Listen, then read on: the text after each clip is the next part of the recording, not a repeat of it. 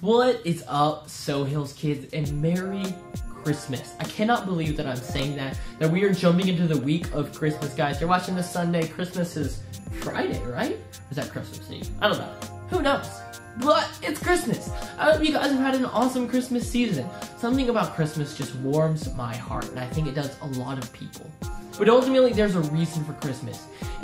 And honestly, we've been talking about some really cool things. Because we've been talking about whether or not God keeps his promises.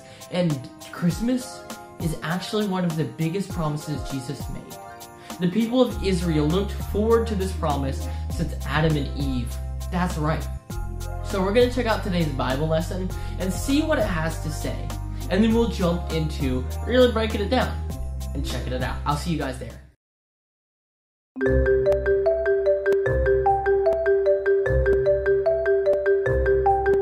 When sin entered the world after Adam and Eve rebelled, God made an important promise. God promised a rescuer would come from Eve's family. As years passed, God's people waited for him to keep his promise. God sometimes spoke to his people through prophets and prophetesses, men and women who received a message from God and then told it to the people. The prophet Isaiah shared a message about God's promise to send a rescuer.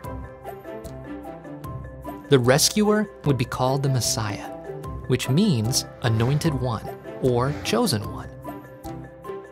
This is what Isaiah wrote. The people are living in darkness now, but they will see a great light.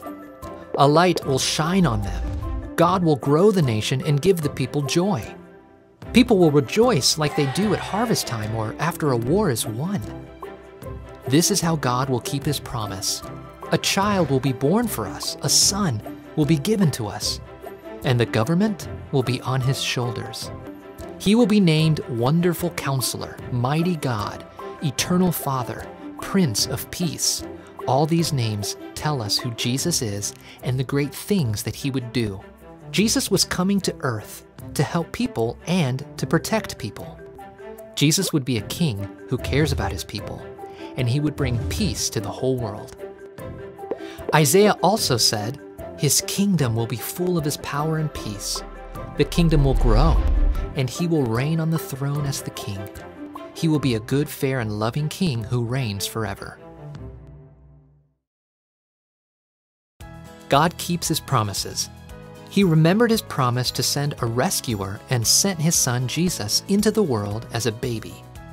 Jesus grew up and provided salvation for sinners by dying on the cross and rising from the dead.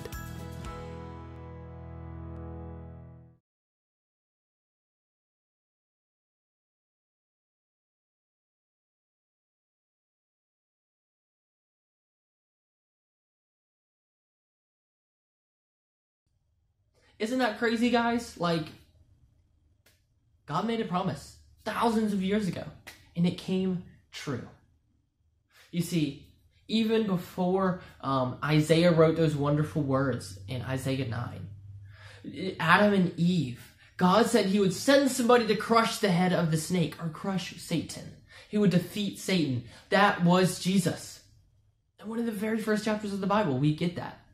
And Christmas is our time to celebrate that. So let's open up our book over here. Isaiah chapter 9, verse 6. Let's see what it says. It says, "For a child is born to us.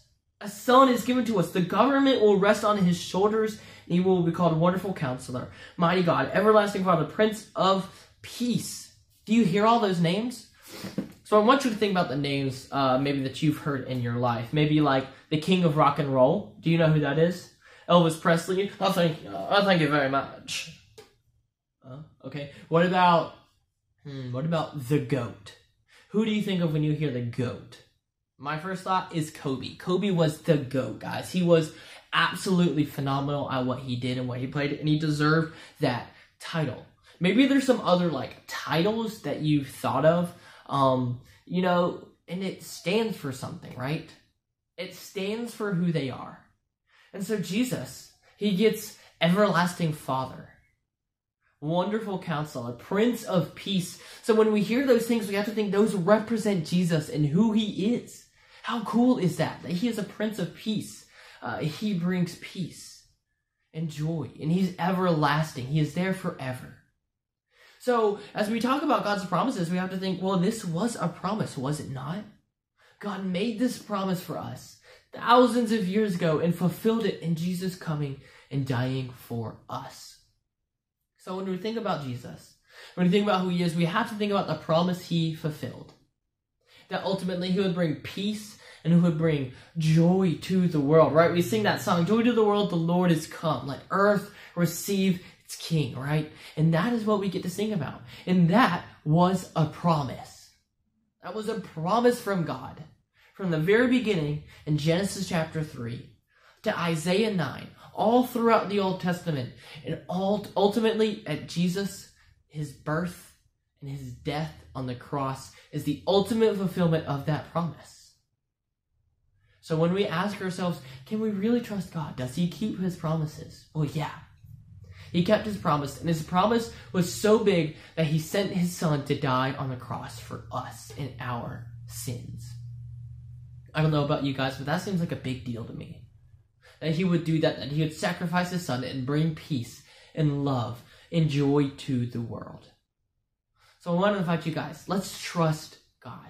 Trust his plan and trust his promises in our lives, because he can do huge, huge things in our lives. Thank you so much for watching, guys. We've got one more little lesson on God's promises next week, so you don't want to miss it. We're finishing up what happens with Pharaoh and Israel, so it's going to be a nail biter. You guys are going to want to check it out.